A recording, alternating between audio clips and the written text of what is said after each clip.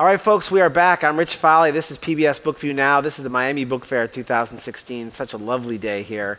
And I'm sitting right now with Juliette Kayyem, who's the author of Security Mom, an unclassified guide to protecting our homeland and your home, which is the key element. Welcome. Yes, nice to see you. Thank you for having me. No, thank you. I've seen your stuff. I've seen you're a CNN analyst. Yes. You talk about a lot of these issues. You come from the government, the Homeland Security Department. Let's start there. Let's talk about your background, and then we'll jump into how you've sort of applied it to my life at home. Oh, good. I hope so. So I actually started off as a lawyer at the Department of Justice in the Bill Clinton administration, and got involved just through a complicated series of events with counterterrorism cases. There were 12 at the time. This was before 9/11 in 1998, 1999. That then led to Seems like a quaint number. Yeah, quaint number. And then led to a position on the National Commission on Terrorism, which, being from DC, you know, commissions are created when no one wants to deal with the problem. And this was a time when, like, you know, bin Laden had attacked in 1998 the U.S. embassies in Africa, 1999 the USS Cole. So we were a commission formed to sort of assess the growing threat of this man named Osama bin Laden. I served on that, and for personal reasons, as I described in the book, my husband got a teaching job in Cambridge, Massachusetts. We moved up there, and I'm just had my first baby, sort of thinking about a career change on September 11th, 2001, and decide, oh, I'm gonna go to New York and hang out with my sister and my parents. And then obviously some people's careers are defined by outside forces, and in my case, a very tragic one, and sort of then ended up being well-known, running programs, teaching in counterterrorism, and then entering both state and federal government and Homeland Security. Yeah, and that when I first picked up your book, Juliette, I didn't know if it was just going to be like, this is what you need to do, you know, chapter 1, this is what you need to do, chapter 2, this way. It really actually, you take each chapter and sort of lead it off with one of those sort of global, you know, happenings, whatever it was, and then scare us about what actually happened there, but then start to find a way to apply that to your everyday life. Well, that's a difficult thing to do because it feels so far away sometimes. It was, and you can talk to my editors about how difficult it was for someone like me to, you know, to embrace the fact I wrote a memoir. I mean, that was, you know, people would ask me what the book was about, and I'd do all these dancing arounds, and then my husband would be like, it's a memoir. It's like, okay, because it's hard to talk about myself, especially in national security, where people tend to have these I would say, you know, sort of more linear personalities. But what I knew when I got out of government, the book was me looking back at 15 years in Homeland Security and counterterrorism, was I had a story to tell about what our Homeland Security is, why we need to accept a level of risk, what we can do to minimize our own vulnerabilities at home and in the homeland.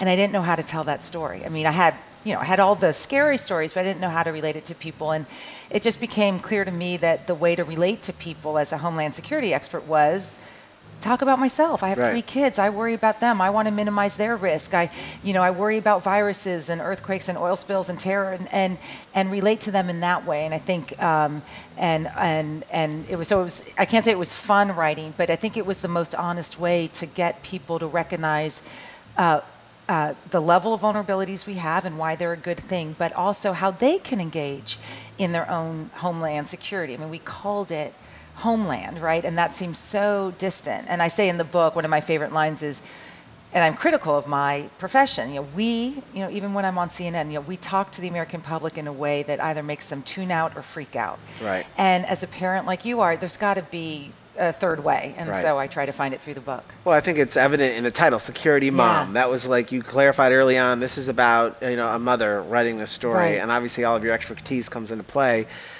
I was drawn almost immediately to something that you write in the book that talks about, you know, some of these things happen, and one of the first things that pops up, whether it's the Boston Marathon bombing, whether it's 9/11, is never again. Never again. And that's something that we all speak about, like Boston Strong and never again.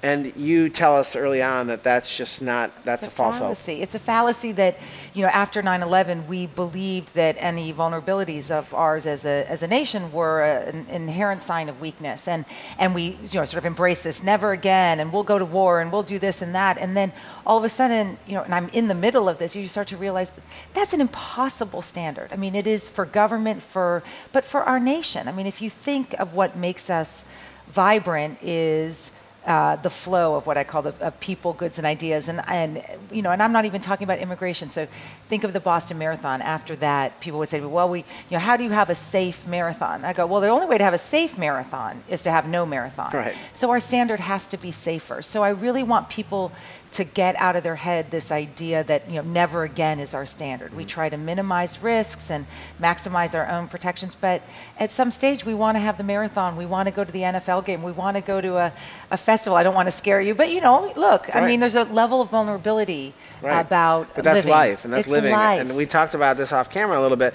Like, even as parents do understand this. You want to, I think there are a lot of parents, and I think I was one of them for a while, you want to control every element, you want to protect them, you want to prevent anything from happening. At some point you realize in order to live and for your child to experience life, that you actually need to sort of let go and unspool and take the leash off. Right, and that's right. And so, one of the lessons I teach through having raised 3 kids, so Cecilia was born in 2001, Leo 2003 as we're going to the war in Iraq, and then Jeremiah literally as the levees are breaking during Hurricane Katrina.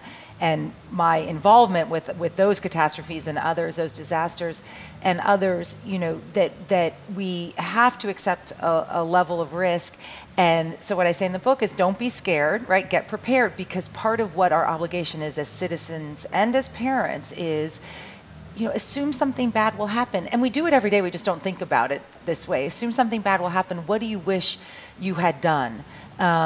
Because you're not going to, you can't just wish away the bad thing from happening. And I don't mean just terror. I mean, the hurricane or the any disruption. So in it, I do have some advice. And what I tell, people is I've been through a lot of disasters. And the most important thing that animates everyone is family unification. As a parent, you'll notice if something bad happens, where are my kids? No offense to our spouses, but they're second. Where are my kids? And if you could think a little bit about family unification and ways in which you have your home prepared and you're protecting your cyber network and you're doing basic sort of protections or copying of papers, and just sort of, it takes 2 hours. It's not a big deal, and you sort of get yourself ready, and it gives you something to do. I mean, that's the thing. It's like, if you watch TV long enough or read the newspaper long enough, you could be, terrified into paralysis, and that's just no way to live our lives. Right. You also talk about communicating with your children in this case. I think we all want to protect them from anything fearful. Right. Like something as terrible as a school shooting or of the lights going off while we're not home. I mean, everything. I mean, we're losing power. Yeah. But your advice is to actually prepare them in a commonsensical and calm way about everything. In a calm way, because so obviously I always say it's age appropriate. So my children aren't young anymore; they're off on their own on buses and Ubers and have phones and stuff. So it's going to change over time. So I always say it's age and maturity appropriate. Some kids can handle this stuff. But you've got to assume that once your kid hits a certain age, it's not like they're not going to know, right? I mean, they're getting information in ways that you and I never accessed when we were young. And so better to acknowledge it, let them express it, but also prepare them. So I know a lot of parents get very upset, oh, we're doing active shooting cases. Well, unless you can dream up a world in which we don't have a proliferation of gun violence, wouldn't you rather have your kids have the basic skills to know what to do in a situation like that? Yeah, you came from the Homeland Security Department, and now you're independently doing this outside of it, and you're talking on CNN and all. But it doesn't feel like, to the outsider looking in, that sort of down to the ground level preparation is a part of the Homeland Security roles and responsibilities right now. They seem really focused on, importantly, the big issues of terror and of protecting the nation. Is there another level that we're not seeing? There is, and I think, basically I work for Napolitano. I serve on an advisory board for Secretary Johnson, the 2 secretaries under the Obama administration.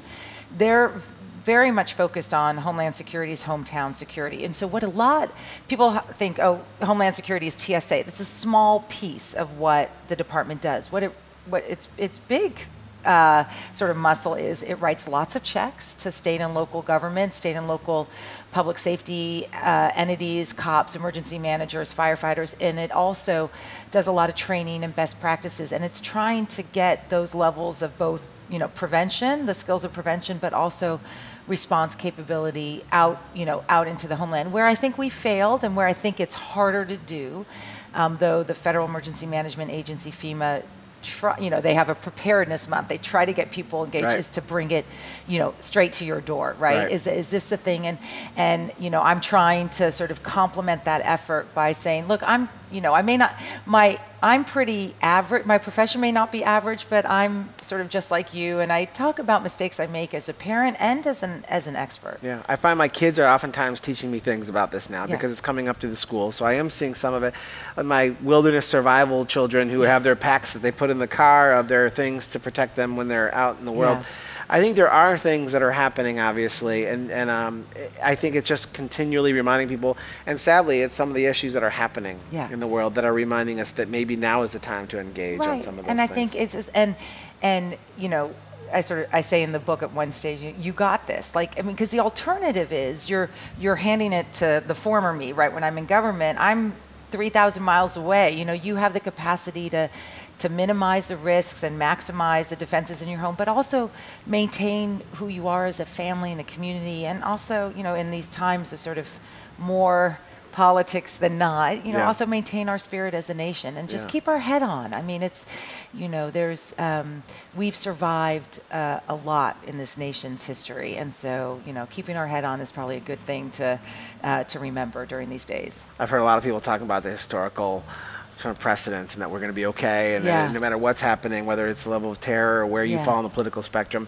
Your platform, really quick, as we're saying goodbye, you have a podcast, you have the book now, you're on CNN. How can people I have a find company, you? So JulietteKayyem.com is the easiest, and the podcast, which is produced by our local NPR station, WGBH, is called The Skiff, SCIF. That's the secret room that you learn all sorts of secrets, and actually this Monday we're going to be posting one on what does a transition look like? There's all this noise about who he's picking and who's not. Actually, 90% of what a transition is, because I was on it for Obama for the Department of Homeland Security, is really the mundane stuff of budgets and what's happening in each of these agencies. So hopefully people listen in the book, and I probably won't be going into government again. So watch for me elsewhere. All right. Well, you're doing valuable work. Thanks so much for being with us, Juliette Kayyem. The book is Security Mom: An Unclassified Guide to Protecting Our Homeland and Your Home.